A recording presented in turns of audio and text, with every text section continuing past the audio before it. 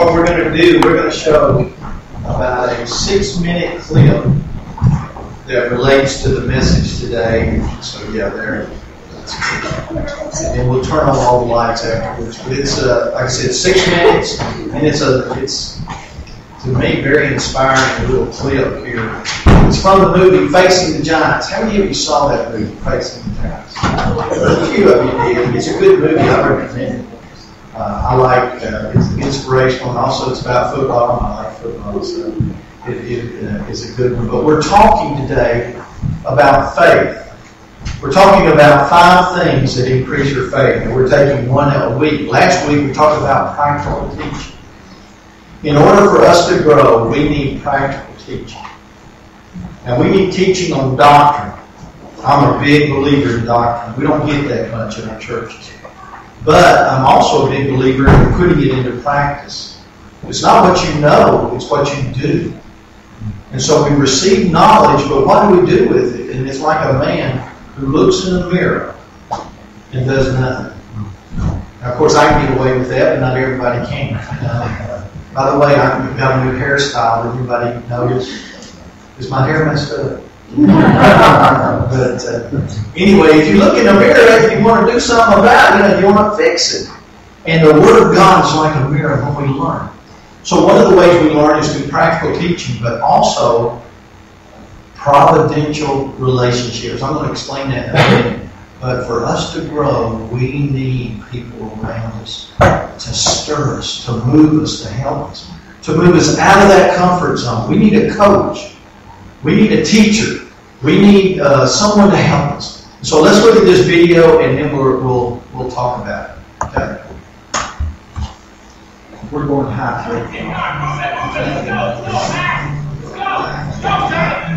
Turn it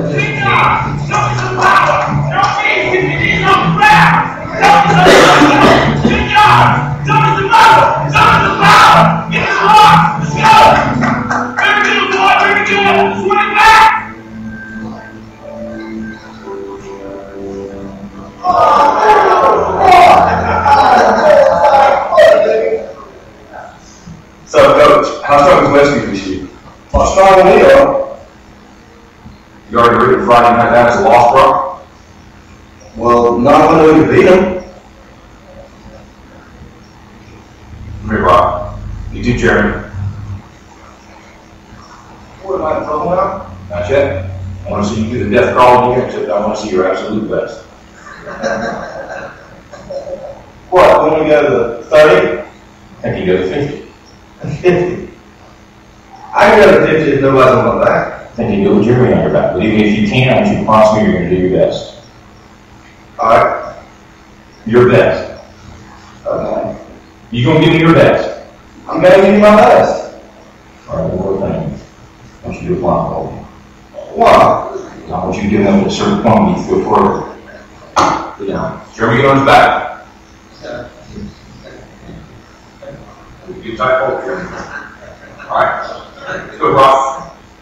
Get your knees off the ground. Just your hands and feet. There you go. Go to the left. Go to the left. There you go. So we do that. Over right. Keep going. There you go. You stop. A little bit left. A little bit left. There you go, Brock. Good strength.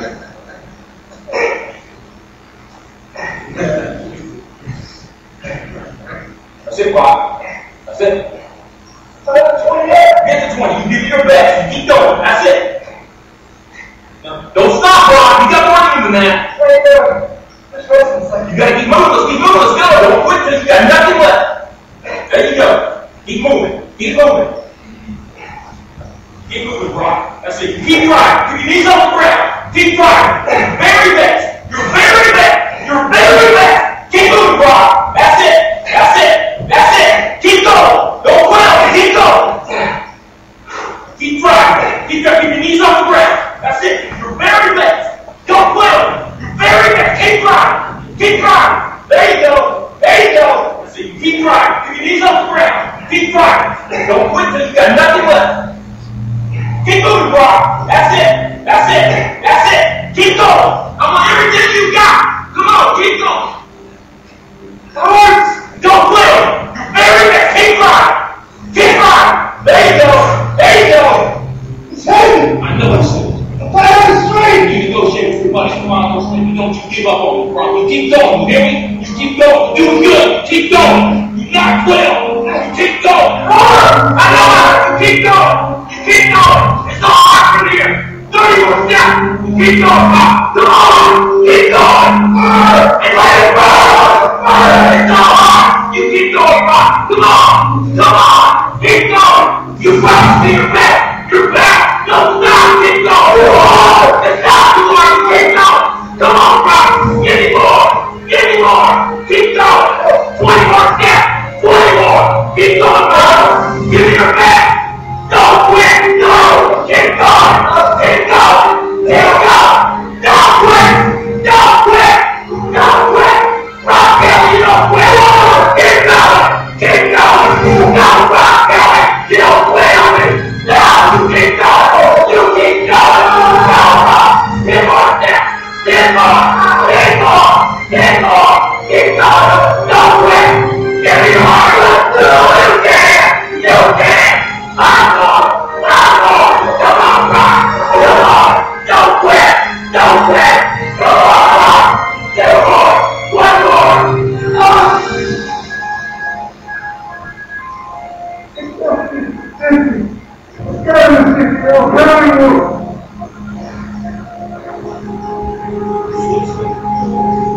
Good Rock.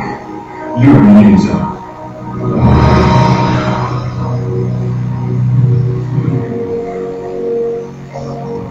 Rock, you are the most influential player on this team. If you don't go down defeated, so will they. Don't tell me you can't get any more than what I've been seeing. You just carried a 140-pound man across this whole field in your arms. Rock, I need you. God's gifted you the ability of leadership. Don't waste it. No. Then I can't wait. Yes.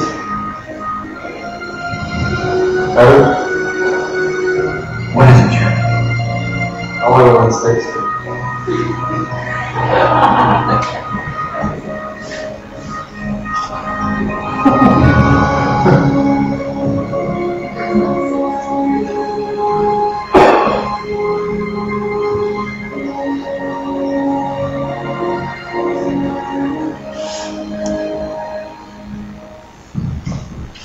Yeah. You get the lights. These lights by the city notes. How many of you believe that that young man would have made it without the coach encouraging him and shouting at him? I don't think he would make it, do you? Aren't you thankful? Even though you're not thankful during the time, but at the end, when you've accomplished something, that you're thankful for those people that pushed you, that encouraged you, to help you to take one more step. Whether we're talking about providential relationships. And all that means, providential just means that God arranged it. And God puts people in our lives to help us. And all of us, I know some of you didn't share, but all of us could name some people that God has put in the way that has helped us to grow spiritually. Let's see, is that okay? Is that Papa John's?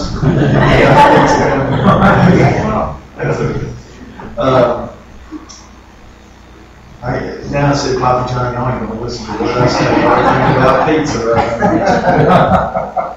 God wants our faith to grow. Without faith, it is impossible to please God.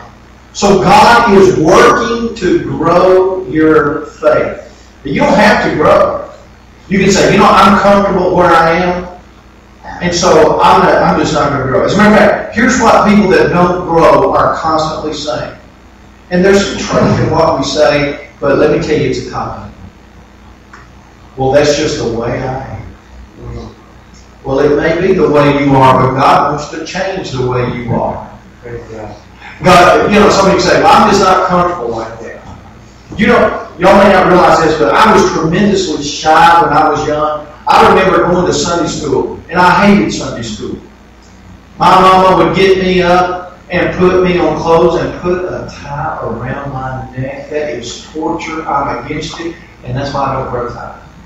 Only at funerals and some weddings, I will wear a tie. If I get out of wearing a tie, I will not wear it. I don't like it. And Jesus didn't wear a tie. So I know some people, I believe y'all is saying about to wear a tie when you preach. No, it's not. Jesus did. So anyway, that's my rant on ties. But Mom used to get me up and take me to Sunday school, and I remember going to Sunday. We didn't go much, but I remember when I was a teenager, I went. You know why I went?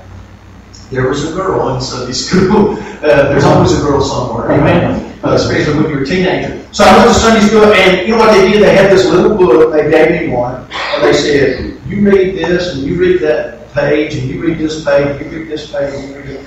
And man, I was scared to death. I hated to read. I especially hated to read out loud because I was dyslexic. They didn't call it dyslexic back then. They called it dumb. But I was dyslexic, and man, those big old hard words in the Bible. And I went down there and I read, and I said, when I got finished, I said to myself, I'll never come here again. That's why I don't like making people read in Sunday school. But anyway, I hated church. And I remember after I got saved, I received Christ my Savior, and then I wanted to go to Sunday school and learn, but you know what I was scared?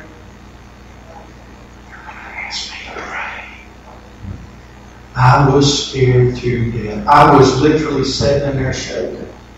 If they asked me to pray, I'm not good at praying by myself, much less out loud. And boy, I was really scared. And I remember when the first time they asked me to pray, and I stuttered out a little bit. I just said a few things and got it over with, but I was scared to death. But the first time you do something, you're always scared. There's some people who say, I've had men, I'd say, Brother Carl, I'll come to church, just don't call on me to pray. And I won't do it, I'll hold to their wishes. But I've had some men come and I said, have you ever prayed out loud? No. Well, we want you to do it, doesn't matter what you say. If you say, "Dear Lord, bless us," amen. That's a beginning. And by the way, it doesn't matter what people think, but that's how you grow. You get out of your comfort zone. Some people say, I could never witness. That's just not the way I am. I'm not an outgoing person. Well, let me ask you something. Are you going to accept how you are and the status quo, or are you going to obey God and say, I'm going to learn to talk to people? I've already told you I was scared to death to get up and give a speech. I had science class in the 9th grade, and they said, you got to do a project and get up and tell the whole class. And I wouldn't do it. I told the teacher, I'm not going to do it. And he said, why not? And I said, I'm scared to death to talk to people. He said, I tell you what, do your project, you won't have to, I'll cut you down one grade, but at least you won't get a 0. And so he let me not give a speech, but I did the work. It was excellent work on that. My charts were really, really good. But anyway, I did not give a speech. And that's just the way I am. I'm just not an outgoing person. Well, say, God, I want to become an outgoing person.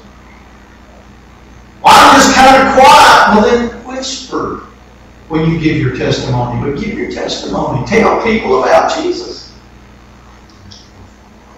And let your faith grow. So, relationships help us to grow. I remember when I was 17 years old, right before my birthday. There was a church in Nashville. I'll tell you which church it is. They're moving right down the road here. They're trying to build a building if Metro will let them. But it's Cambridge Freehold Baptist. It used to be Goodbye Freehold Baptist. And I went there one New Year's Eve. They were having a New Year's Eve watchlight service. I was as lost as last year's Easter. And I didn't care about church. Guess why I went? You figured it out. I don't have to tell you. But I went to church, and that's where I met Kathy. I actually met her before, but I don't really remember that. She tells me that. But this was a wonderful day in her life because she had the opportunity of a lifetime. She got to meet me. And so I say that very humbly. But anyway, I was there and they showed a movie and I forgot the movie. And then they had a discussion and they were sharing. It was moving. I was under conviction. I was in that youth group and I was under conviction. But I had a cousin named Bobby Harding. And Bobby and I, we hung out together. We did everything together. And you know why he was there? A girl. And but something happened to Bobby that night. He got saved. I'm like, whoa, what are you doing, Bobby? You know, I was under conviction, but I could resist. You couldn't resist. And something happened to Bobby. And I mean, he changed. And I thought, well, this won't last long. He said, from now on, no more drinking in my car. Which is a good idea when you're saved or lost. But he said, no beer in my car.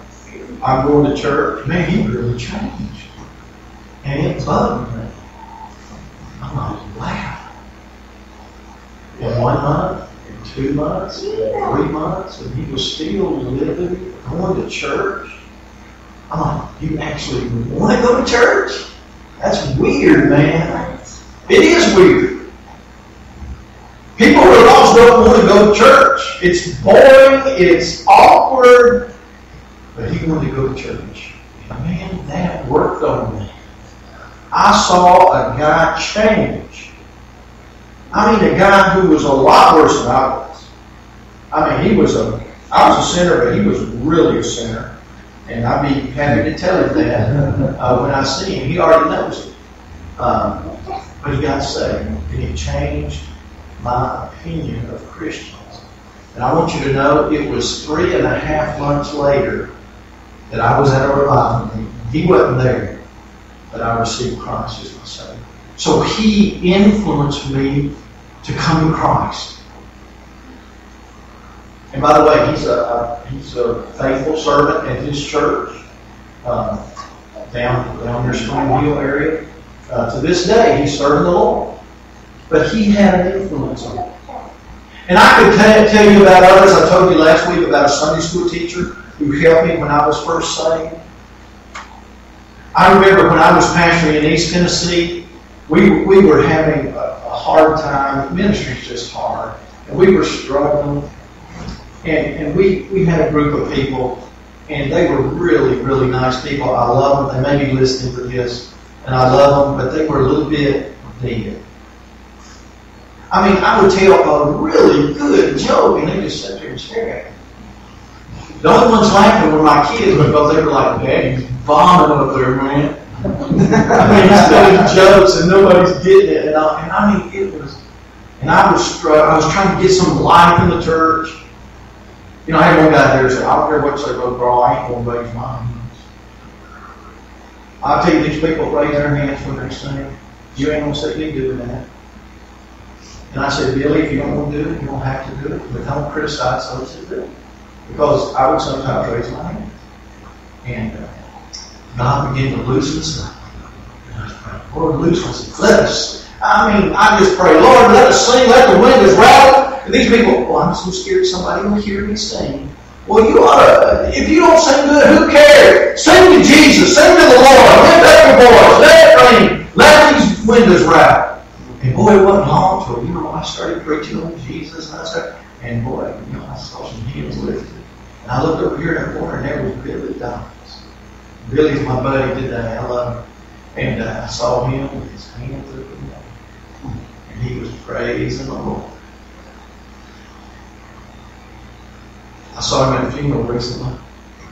He said, Brother Carl, I'm going to the Assembly of God. I'm sorry, it didn't happen. I went one time, I was getting so depressed. He said, man, you got no life. I need something alive in it. And so that's why I'm on a Baptist head, a Pentecostal heart, Jehovah's Witness feet. That's what I want. But God began to loosen him up and free him up. Now he's helping others. And he said he's going to come up here and visit with us. I hope he will one of these days. But relationship. Now you say, Brother Carl, if it's providential relationship, if it's God that does it, why are you preaching to us? It's God that's going to do it. Then we can't just make it happen. No, we can't make it happen, but we can sure put ourselves in an environment where it will happen. You know, if I was praying for a job, I would not only pray, but I'd go looking too. It'd be bad for me to say, Lord, give me a job, but I'm not going to go out and look. If I was a young lady looking for a man, I would not only pray, but I might comb my hair every now and then. I might use deodorant, and I might go where some guys are, some good Christian guys. Amen. Now I tell you, I'm not. Listen, be careful where you go looking for a man, because you don't want to catch the wrong kind. I tell you, there's some girls. I don't know what it is, but I tell you what, they'll bring some old guy to church looks worse than what my dog used to bring home. What is it about some of these girls that they meet some guy, they turn into Lady Gaga? You know? It's like they lose their mind. You know, it's like, and by the way, I have this theory that when you get infatuated with a guy for about 8 or 9 months, you lose your mind. You can't reason with him because they're in love. And I tell you, next week's Valentine, I will say this sermon for you. Be careful who you hang out with. Jumping ahead of myself. Number 1, let me give you some things about this. We need to fight our culture when it comes to relationships. Now, I'm talking about good or bad. And I'll tell you, I can name some people who have been bad influences on me. I know of a man, and I'm not going to say his name because these are out in cyberspace. These sermons go around the world. And I'm just going to say that. Let me see. Can I sound like Billy Graham? Thousands are coming. We can be one. That would never happen in my ministry. 3 are coming. But anyway, enough of that. But I know some guys who really influenced me for bad. There's one guy who, was totally negative. Everything. Never smiled. How you doing today? Okay, under the circumstances. I want to say, what are you doing under there? That's no place to be. But the world is coming to an end. Sounds like some of my sermons I preach. I do it with a smile on my face. But there's some people you can be around that'll drag you down. So you know what you do? Don't hang around them much. I'm telling you, really, there are some people you shouldn't be around much because they'll pull you down. I'd rather be around people lifting me up. Amen? Have you ever been around people like that? Boy, they're just positive. They're strong in their faith and they encourage you. Have you ever been around those people that pull you down? I tell you, I'm going to bless them with my absence as quick as I can.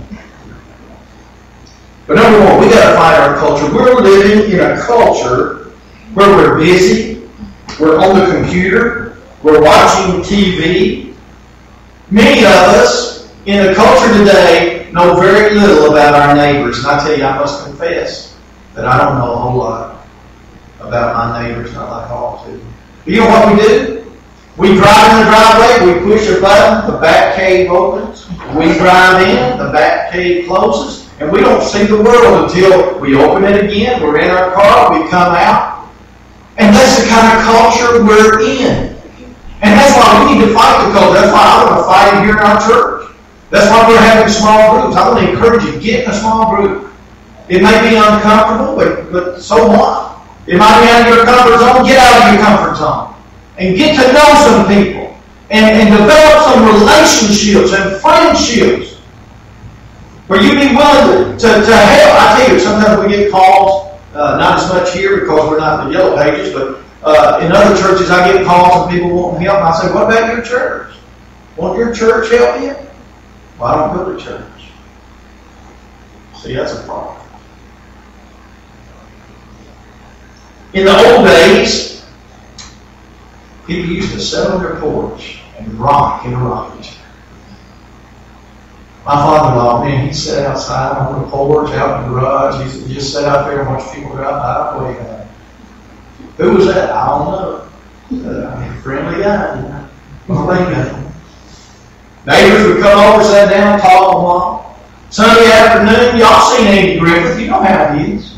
He'd get his guitar out, he'd make some homemade ice cream. And Bobby loosen his tie and eat some ice cream. I tell you what, you can't get much better than that. You know what we're doing? We're too busy on the computer, on the internet. And I'm not against that. I do that a lot. I learn through that. But I tell you, there's got to be times when we are with other people that can influence us and that we can influence them. There used to be a time, a long, long time ago. Some of y'all don't even know what I'm talking about. But women used to can. You know what I'm talking about, canning? Anybody here know what canning is? It's not other yogurt. I'm talking about canning fruit, vegetables, pickles. And you know what? These women would get together, their husbands would be out working in the farm, and these women would get together and they would can. And you know what they'd do while they were canning? What do you think women would do while they're canning? They'd be talking. And they'd be talking about each other. And you know what the main subject was? Their husbands. Well, does your husband do that? He sure does. Why do they do that? I don't know. You know what that was? That was healing. They didn't need to go to a psychiatrist and pay $100 for 30 minutes. They just get together and they would talk. And the older women would help teach the younger women. And they would teach them things through experience and through their own life. And they would have an impression on those people because of the relationship that we had, that they had. We don't do that anymore. You know what the men would do? They get together, they might raise a barn together. They get together, do projects and work together. And we've lost that in this culture. So you know what I want to encourage you to do? You want to grow spiritually, you know what you need to do? Get around some people that are spiritual. And talk about the things of God. I know we like to talk about football, nothing wrong with that. I like to talk about baseball, I like to talk about sport. But every now and then we all talk about Jesus, amen? Talk about the Bible. I was reading this. What do you think about that? Brother, I was reading about the rapture. And what do you think? Are we going to be raptured out before or after the tribulation? That'll stir some conversation, won't it? And we might both learn some things, amen? I'm not 100% right. I'm only 99 5/10% right. So that means somebody knows something I don't know. Therefore, everybody is my teacher because everybody knows something I don't know. So I can learn something from everybody. So we ought to get together and talk. Let me move on. God will stay here. We need to fight our culture, but not only fight our culture, we need to fight our nature. Our nature is to hold everything in. Now, especially us guys. I know how guys are because I am one.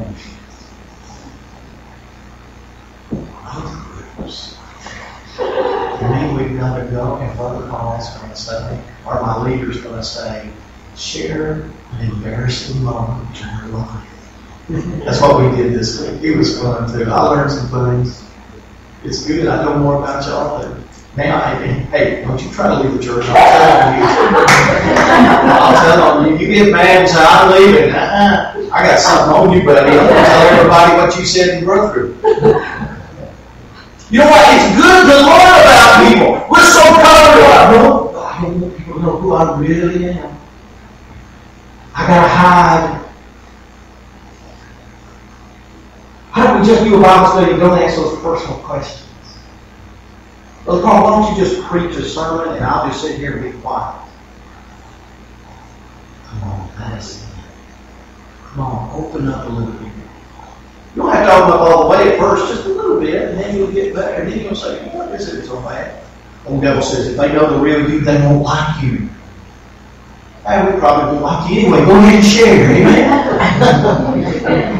No, let me tell you something. The truth is, we'll love you more. I'm going to love the real you. I can't love a phony you, big get real. Come on, let's get honest. If you're struggling, share it. We can pray for you.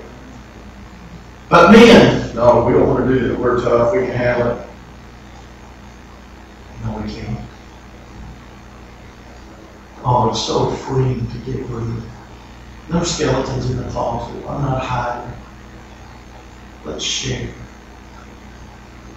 Our old pride doesn't want to. I don't need anybody. I can do it all by myself. No, you can't. I just want to be alone. It's awkward. Listen, I challenge you. Have an awkward conversation. Go up to somebody you don't know and start a conversation. This morning, I got up early, got my Bible, went to McDonald's. The waitress at Steak and Shake wasn't going to be there. She gives me a deal. I don't want to pay for coffee, so I knew I'd have to pay the full amount, so I went to McDonald's. Thought I'd share that with you. And while I'm there, reading my Bible, there's a guy beside me and his wife. He goes, "It looks like you're preparing for church today." And I said, "Yes, I am." And I said, "Where do you go to church?" And he said, "I go to Christ Church." I thought our church was Christ Church, but anyway, and I like Christ Church. And we got to talk, we got a good conversation. But he had, somebody had to start the conversation. And I tell you, we're so afraid. What are we afraid of? I don't want to talk about Jesus. I'll talk about the weather. I'll talk about sports. I don't want to talk about Jesus. Are you ashamed of it? We need to share it.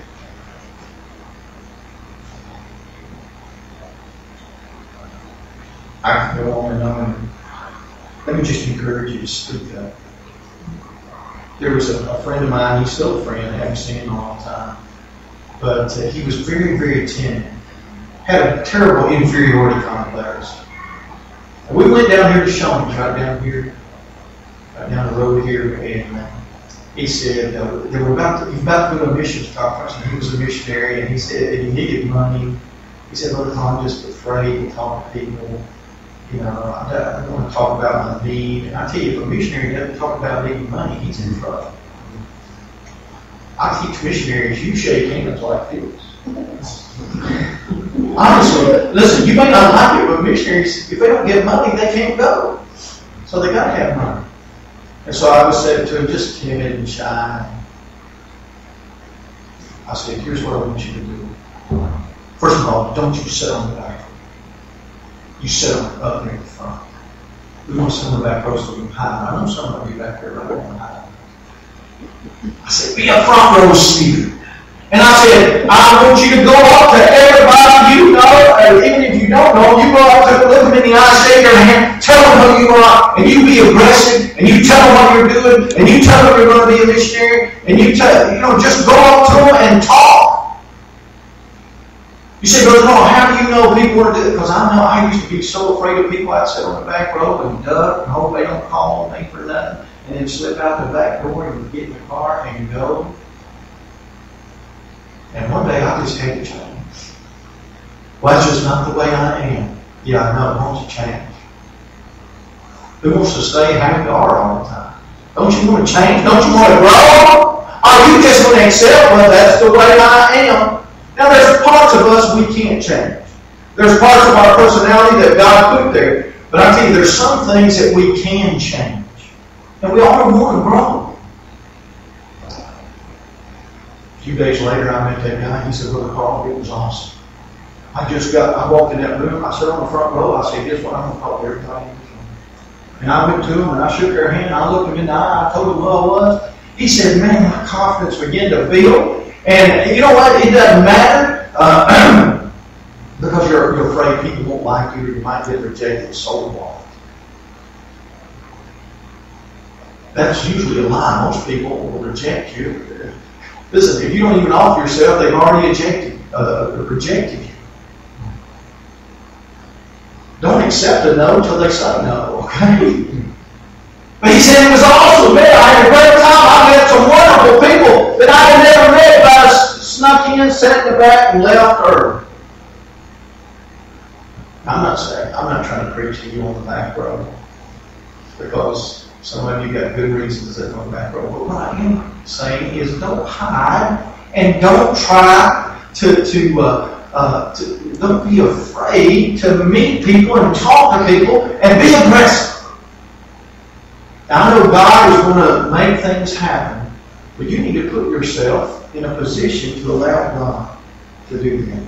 Do we have the 1 Corinthians verse? See if we can get that up on the screen. And we're going to close in just a minute.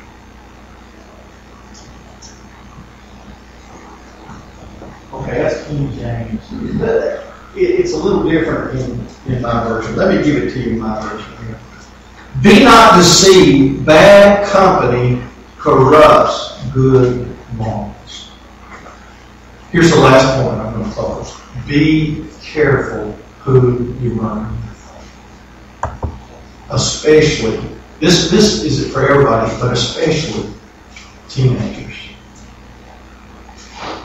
I had a man who was in our church years ago, and his kids turned out great. I mean, he had good, solid, strong, spiritual kids. And so I just went up to him and I said, Mom, what did you do? What would you say is one of the most important things in having good kids? And he told me it's really strange. I would say, pray more, discipline more, be consistent with discipline. That's what I was kind of figuring him to say. Here's what he said. Don't let your teenage kids work outside the home to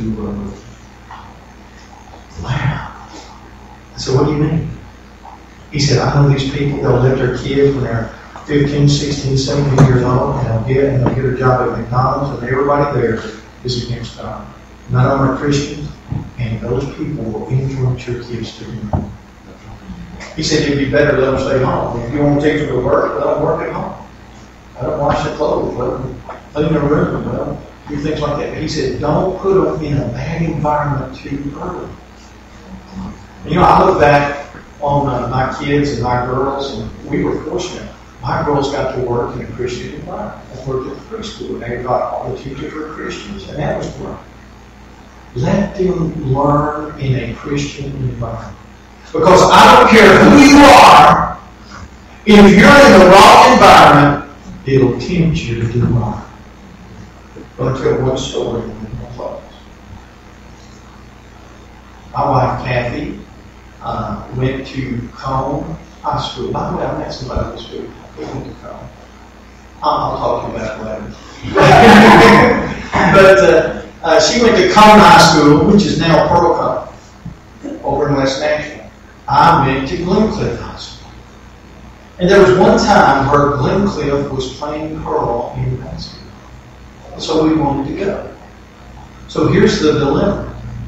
Do we sit on Glencliff's side, where we root for Glencliff, or do we sit on the Cone side, where we root for Cone?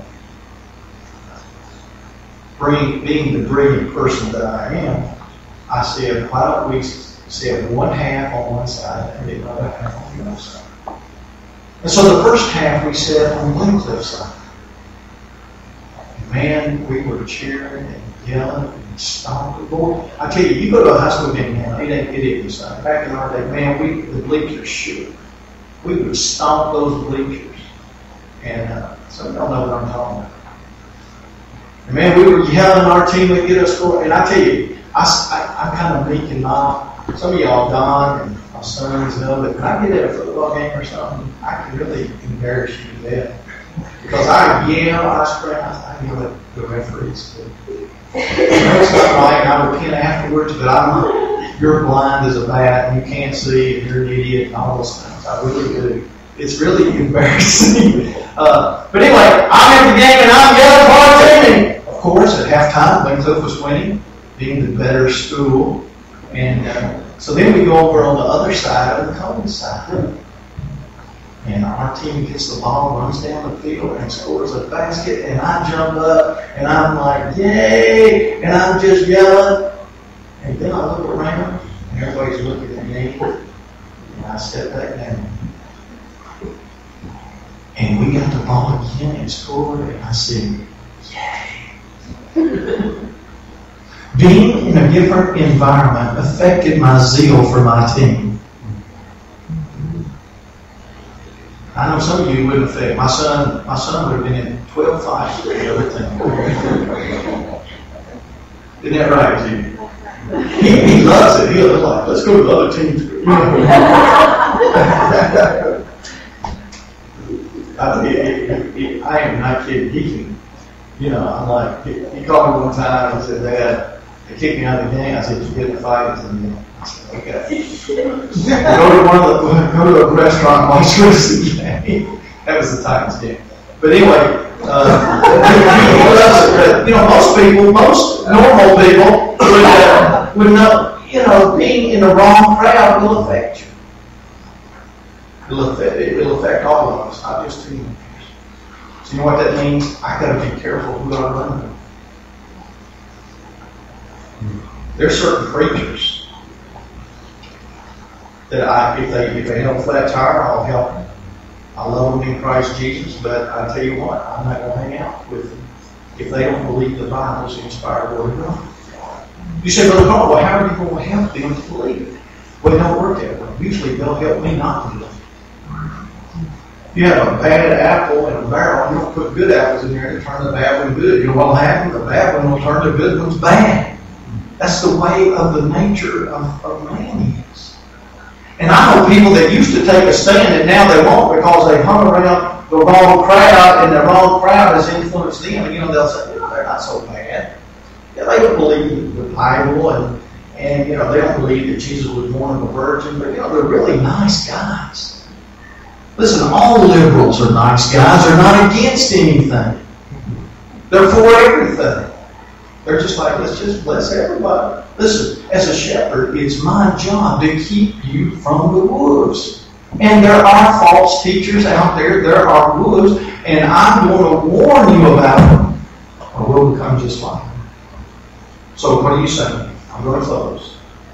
I'm saying relationships are very important in my growth. And what that means, I'm going to try to hang out with people that are spiritual. I'm going to try to hang out with people. And here's what we ought to do at one point in our lives. I want to be around people that will lift me up. And also, I want to be a lifter of people myself. So I have some people that may be baby Christians, new Christians, and I'm going to help to lift them up. But I also need to be around people that stimulate my thinking, that encourage my faith, that lift me up. See, some of you are like, growth groups, man, it's cold, it's dark, it's 6:30, I'm not exactly sure where to go. And so you're hesitant to go. And you're tired, I know you're tired. You work all day, you come home, you're tired. But let me tell you something, being tired is not an excuse. We need to grow. You need to be committed to it. That means I'm going to take a couple of hours out of my week and hang around some spiritual people that'll help me grow. I want to give up some things that I might enjoy doing. Listen, what we're asking is not hard. And I hope that you'll come to a place where you'll say, I need to be around my friends. I tell you, when this old world punches you in the nose, and I tell you, it will do it. Just hang around the ball. You'll get a phone call or something will happen, and it's the old devil saying, I'm going to give you a gift. And man, it hurts. You know what? I'm thankful that not only can I go to my God, but my God will bring people around me that'll help me, strengthen me, and encourage me. So as we're on this journey to grow, I hope you're on the journey. Do you want to grow? Do you want to be different next year? Do you want to come out of your comfort zone? Do you want to go further with God? Then get on this journey. Practical teaching. You need to get under practical teaching. You need some providential relationships. You need to get under some people and learn and hang out with people And you know what? Some of you need to quit hanging out with some people that bring you down.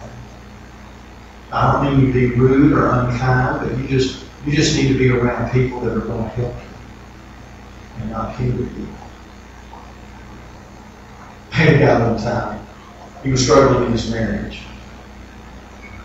He was in the army. And he told me, he said, "Brother Carl, I've got this problem." I said, "What is it?" He said, "You know, me and my wife were struggling, and years ago, I was unfaithful to her years ago, and I'm so sorry that it was. But sometimes I'll be riding down the road, and I'll hear a song on the radio, and it'll remind me of this other woman. And it bothers me." He said, "Brother Carl, I'm struggling with this." You know what I told him? I said, "Get pencil and paper out this day. It's very important. Don't listen to the radio." Oh. Why don't you get you some tapes and listen to Christian music? I would recommend getting a CD of Kathleen Parnell. By the way, Kathleen, we're showing you now a video for church, so you can go far, far away. We still got time. Why not listen to good stuff? Does that make sense to you? See, some of those things are triggers. You know, they trigger your thinking. Just get away from it. Man, when I'm around this person, he just discourages me. Well, guess what? Don't hang out when you can help it. Do you want to grow? I hope you do. Let's grow together. Times are getting tough, and I think they're going to get tougher. You know what we're going to need? We're going to need faith in our life. We're going to need one another. We're going to need to encourage one. So let's do it. Let's go for prayer.